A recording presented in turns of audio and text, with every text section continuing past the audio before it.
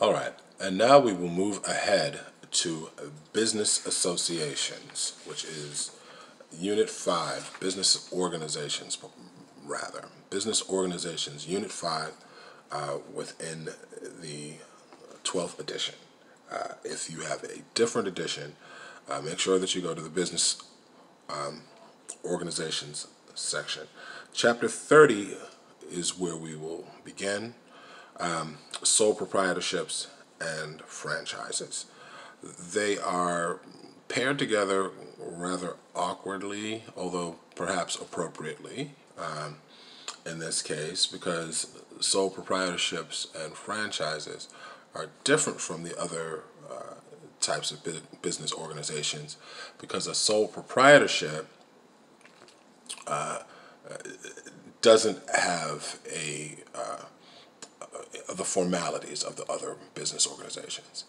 And a franchise is a different type of business arrangement, separate from the concept of business organizations in the forms of partnerships or limited liability companies or corporations, as we'll see in the subsequent chapters.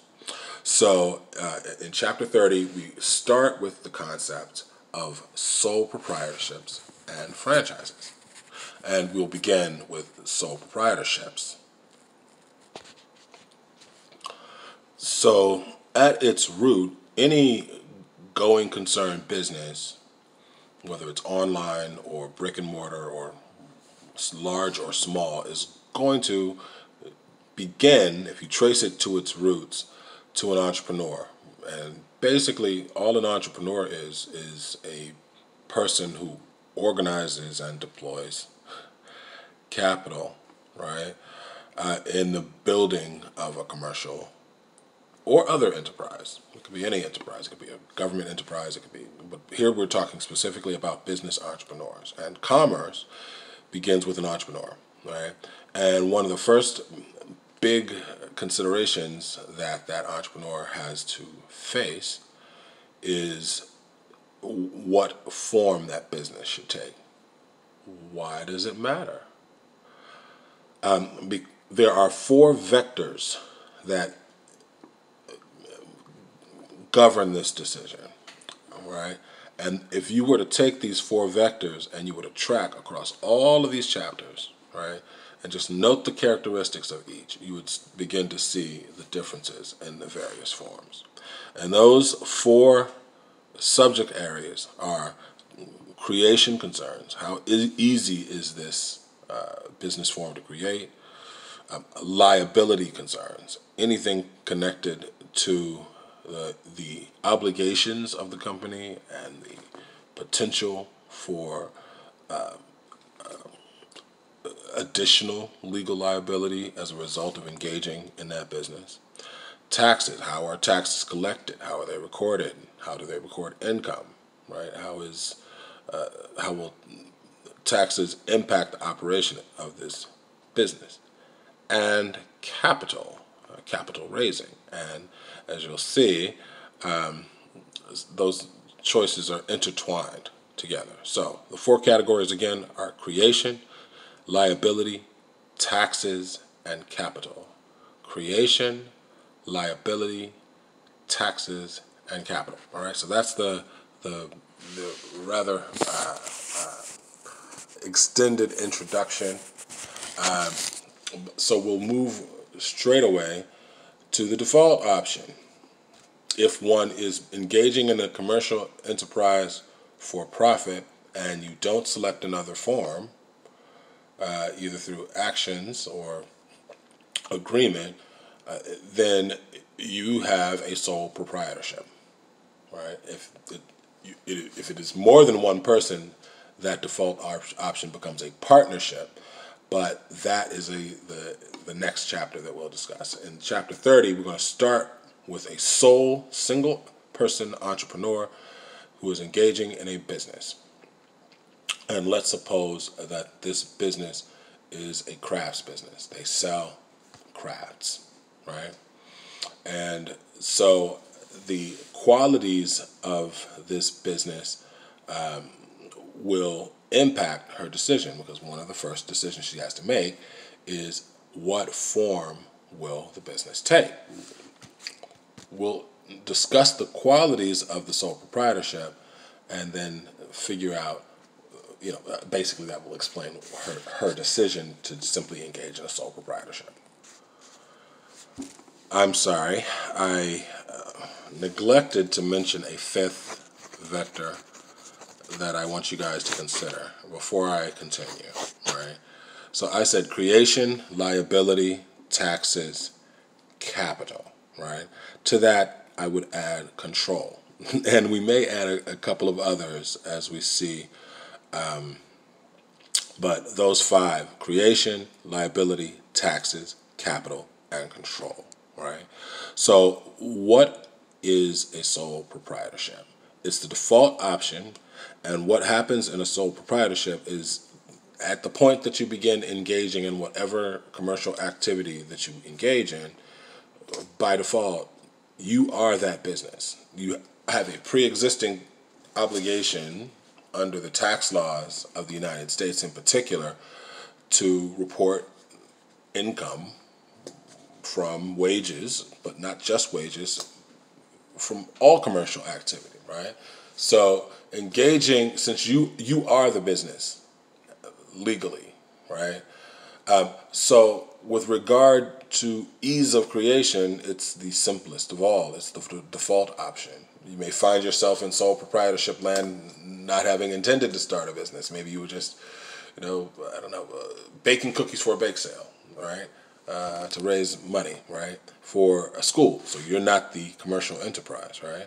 But people love the recipe so much, they say, oh, they want to buy more from you. And so you've got a business. Well, you've also got a sole proprietorship. So, ease of creation, very easy, right? You simply begin to engage in business. The biggest advantage in the sole proprietorship goes to the category of control.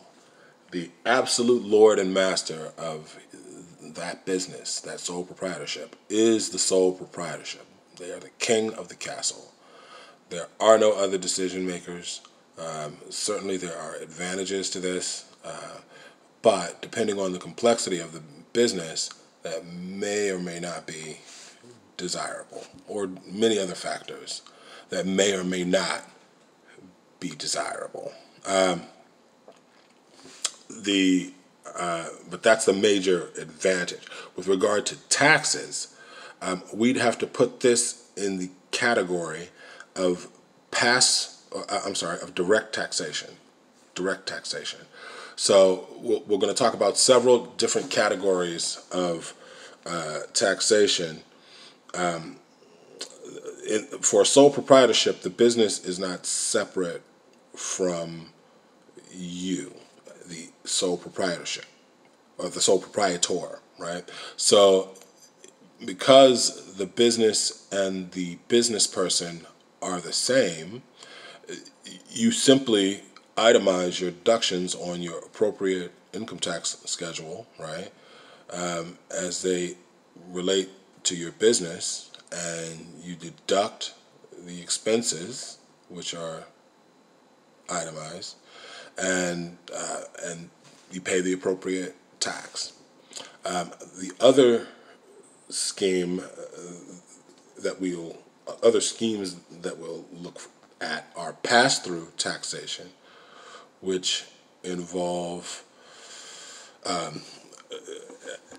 a recognition of the of the partnership entity or the corporate entity that uses pass-through taxation, but taxation at the level of the individual. And I'll explain that a little more when we get to partnership. And there's also corporate taxation. And corporate taxation involves essentially double taxation.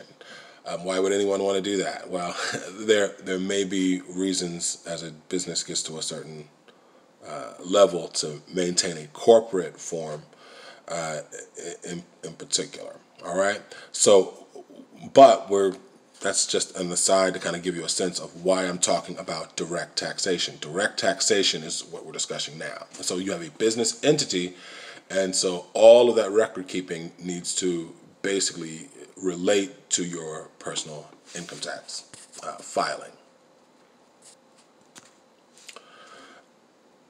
An important point to remember here is that just because one is a sole proprietorship does not mean you need to still sort of follow all of the formalities with regard to taxation that relate to any commercial enterprise, right? For example, you need to pay Social Security taxes for your employees. You need to pay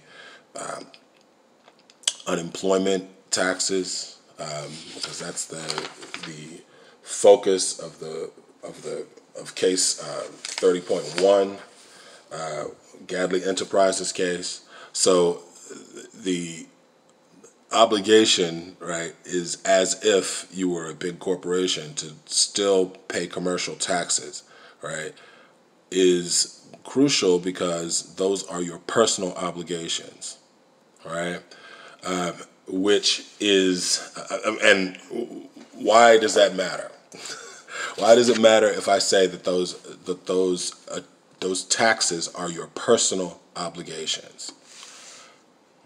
Because in the other categories of business organizations, right, among those include business organization forms where those taxes would not be your personal obligation, and those other liabilities would not be your personal obligation. But that's under the topic of liability. So far, we've learned that we have ultimate ease of creation, right? We have absolute control, and we have direct taxation under sole proprietorships. The control aspect of the sole proprietorship makes it particularly attractive because it leads to perhaps the most distinct advantage of the sole proprietorship is its nimbleness. It can be extremely flexible. It can turn direction on a dime. A dress shop can become a shoe shop overnight, theoretically. I mean, if the market was really going in that direction. So that is a big plus to balance against some of the other features. And we begin with the biggest, I guess, I was going to say negative, but it really is just a feature, right? Someone has to be responsible for the biggest, for the liabilities of the company. And I don't mean in the sense of losing a lawsuit. I mean, just in general, the obligations of the company, someone's got to be responsible for it. And so that person, if you are the sole proprietor, is you. And that means that your personal assets are at stake. All right. So let's say that you are the sole proprietor. And so let's take our example from before. Jackie owns her crafts enterprise, right? It is a growing business. It does well. She sells candles. She sells home decor. She sells lighting fixtures, little things handcrafted, right? So she does pretty well. She amasses a significant small, business fortune, right? So she's a sole proprietor. Her assets include her, personal assets, which she may have accumulated, a few items if the business grows to, let's say a few $1,000,000, right?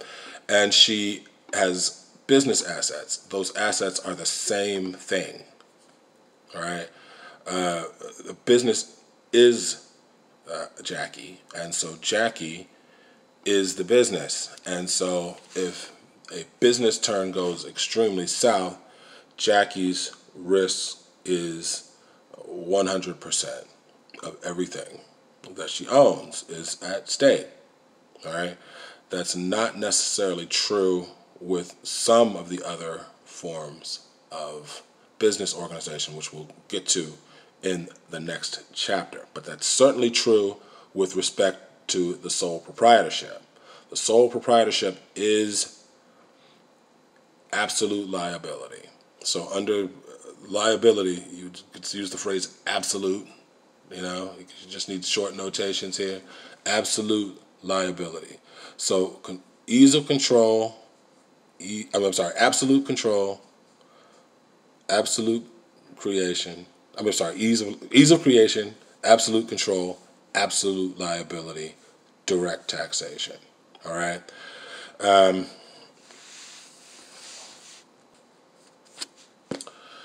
So another of the disadvantages. Well, first, before I should address the risk, the personal assets at risk. How do sole proprietors deal with that? All right, they deal with it in part the way that other businesses deal with it. All right, they will obtain insurance policies that are meant to insure against certain eventualities. Right. That's not a perfect solution. You can't insure against every possible thing, and certainly not with a general business insurance policy. But it does provide some protection against certain potential losses. Another potential downside is succession, which is a concern for all business organizations, right? But what happens to the business after Jackie dies or becomes incapacitated and unable to run the business, right? The assets basically waste if there is no, basically you go out of business. Jackie is the business. If Jackie dies, the business goes away, but the assets are still there, right? What happens to Jackie's little craft factory, right? What happens to Jackie's employees? That is a concern that should probably be dealt with by using a will or some other type of testamentary document, or perhaps trusts, a trust document that could be used in coordination with a will.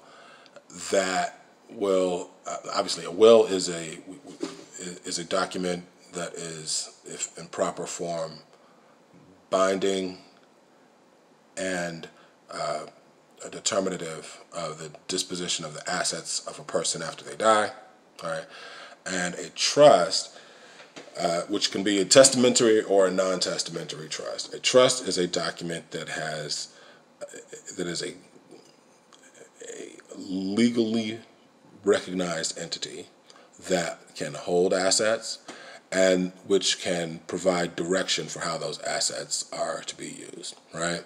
So a sole proprietor, if your business grows to be of a certain size, you got a certain number of stakeholders, right? And you still want to be a sole proprietor, which is, you can have a significantly sized business as a sole proprietorship. You can have, for example, extermination companies can be millions of dollars, right? It could be a sole proprietorship. It's entirely possible. So, what happens, right? Well, if, I like Jackie. Let's not kill her off. let's have a new character without a name. The exterminator dies, right? He's got 12 employees. He's got 4 vans, right? 5 vans or 6 vans. I don't know. 2. I don't know. They got 2 at a time or whatever. He's got offices. He's got leases. He's got all of these things. He can use a will to determine, let's say he's got an employee in mind to run it. He's got a beneficiary who will be the recipient of the owner of the business, right? He's got some type of arrangement, instructions maybe included in the trust that tells the trustee. So a trustee is a fiduciary, basically an agent of the trust, to oversee the administration of that business, right? All sounds very complicated, and it could be, but the fact of the matter is that any corporation has got to have a succession plan. And just because you're a sole proprietor doesn't mean that you are immune from that requirement, unless you just want the business. Maybe it's a business that's so simple that it can simply close down, right? It does mean, however, that your heirs probably leave some value on the table. I'll tell you a story. It came to me from some business brokers I knew, that I was talking some business with, and husband and wife team, neither here nor there. But the point is, they were saying that there was a gentleman they were trying to figure out what to do with his assets. He passed away, right? They were trying to sell his assets as if they were a business. I'll tell you about the business. The business was an athletic wear company that made paraphernalia relating to teams at historically black colleges, right? And so the assets at that point were lots of boxes of, paraphernalia that could theoretically be sold, right? However, this guy had done this for some time, years, I guess, and what were not included in those assets were the contracts that allowed him to make those sales. He didn't provide a merchant's a way for a subsequent merchant to continue that business without him, and it would probably been fairly simple to do so with some contracting language. It may have required third-party approval, but the succession plan. Now, what does that mean? It meant that instead of having a business after he died that his heirs could then sell as a going concern, because it includes licenses, right, that he'd already gone through the power of all of the work of obtaining, right, and instead they sell something much less valuable, which is a few $1,000s worth of athletic equipment. Athletic wear. It is a very different transaction, and just because there wasn't planning, and that is a lack of continuity is a significant issue, right? Another negative, or not negative, but you're limited in capital. All right, so we've gone through.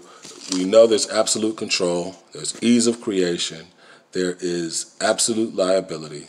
There's direct taxation, and there's capital. So this last downer is that a sole proprietor is limited to their personal resources, or the resources of those whom they're able to raise money from.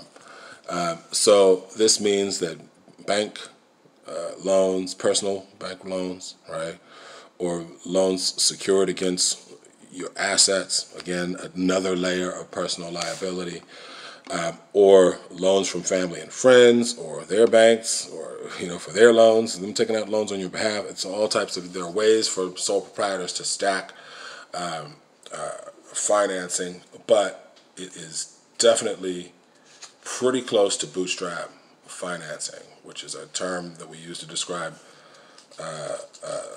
running an enterprise with non-traditional financing methods combined with perhaps some financing from traditional resources. So this is a significant limitation, all right? How is it significant as compared to the next business organization? Well, just take the partnership, All right. No one is more invested in a business than its partners. Right. The take on just one. If Jackie takes on one partner, Jackie takes on Joe as a partner. Right. She's no longer a sole proprietor. All of her resources, all of his resources, now back that business. Right. And then together they can network and find other people because Joe knows as many people as Jackie does. And so in their quest to find financing, they've got twice the brain power, right? Now, obviously, there are other forms that are even more advantageous as compared to sole proprietorships with regard to the raising of capital, right? But again, that is a limitation, but there are lots of opportunities that sole proprietors have taken advantage of, and the modern age has brought such technological ease. It's democratized in some ways access to small amounts of capital, right? I've mentioned that I am a cartoonist, an artist, and a writer, and I've watched some of the creators of content raise money through organizations like Kickstarter to help fund their business, and they simply provide premiums or other inducements to people for people to come and invest small amounts of money in their businesses, and it ends up raising significant amounts of capital. It's possible to do that as a sole proprietor. One has to be creative, right? One has to be creative at all levels with all of these business organizations, right? Just filing for a corporation doesn't simply. It's not important to simply run out there and file for any type of business organization. You can always start the ideation and the early implementation of any business as a sole proprietor, right? Just about. If you're doing it from the ground up, right? But the limitations on capital raising are, not insignificant. And now, ladies and gentlemen, put aside for a bit the chart that I know you're now creating that is composed of the vectors creation, liability, taxes, capital, and control. Set that to the side, all right? We're going to go in a totally different direction for the next few minutes. We're going to talk about franchises. And franchises are a creature of intellectual property law. If you will recall, intellectual property are the legal protections provided to the products of the mind, and these include trademarks, copyrights, patents for processes, all types of things that businesses use in order to protect the ways in which they make money, all right?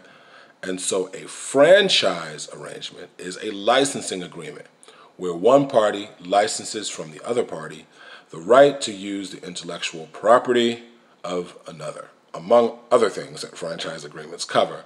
But that is the thing that makes it a franchise. It's essentially an intellectual property exchange and use agreement, or a license.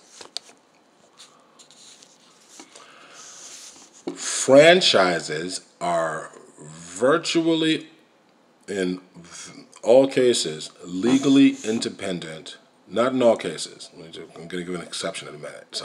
But they're legally independent of the two parties are legally independent of one another. They are in a contractual relationship, right? The franchisor is the party who is allowing their intellectual property to be used.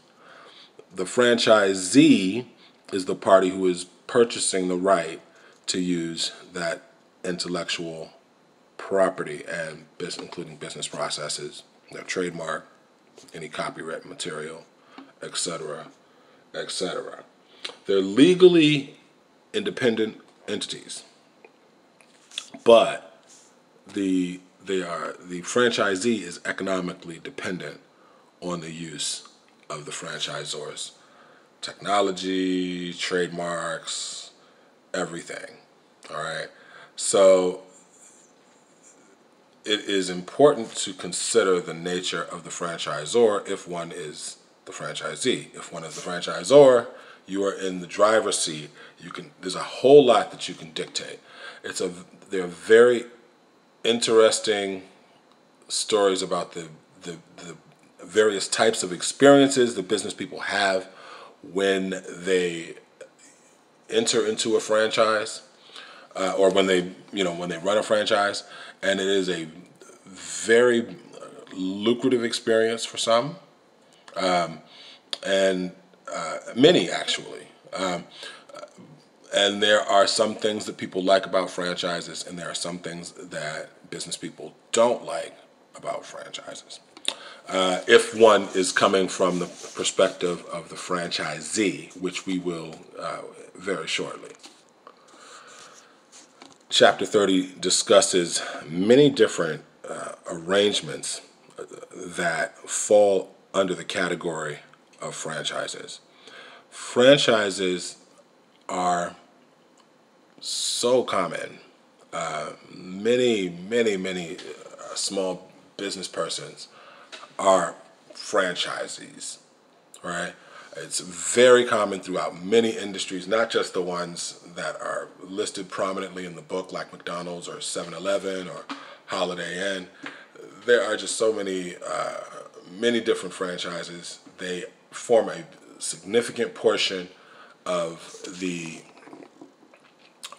economic activity in this country.